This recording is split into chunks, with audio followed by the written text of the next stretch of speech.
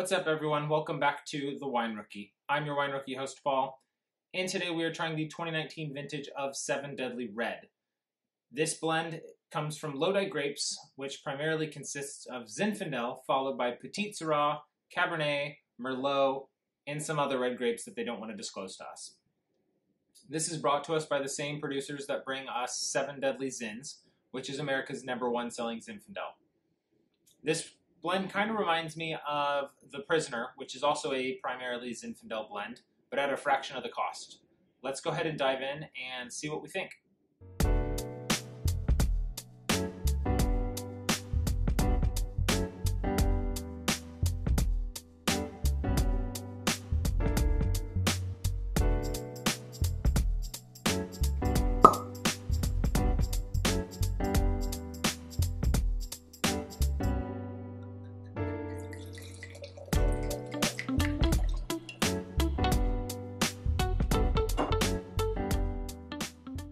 Alright guys, we've got our Seven Deadly Red 2019 vintage poured out.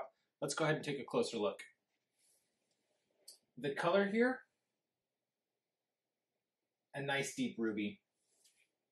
There's nothing going around on the edges, just ruby.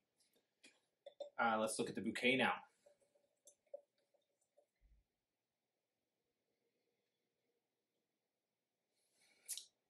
Guys, you can tell there's some fruit in this wine, but you get this overwhelming barbecue, charcoal, cedarwood smoke hitting your nose right as you take a look at that bouquet.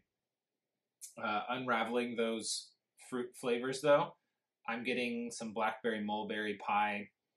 The oak leans towards pie crust here, and the fruits are pretty potent.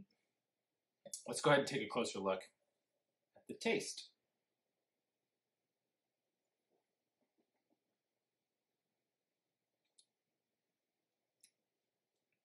I love that you still get some smokiness to it, but it's not nearly overwhelming as the nose.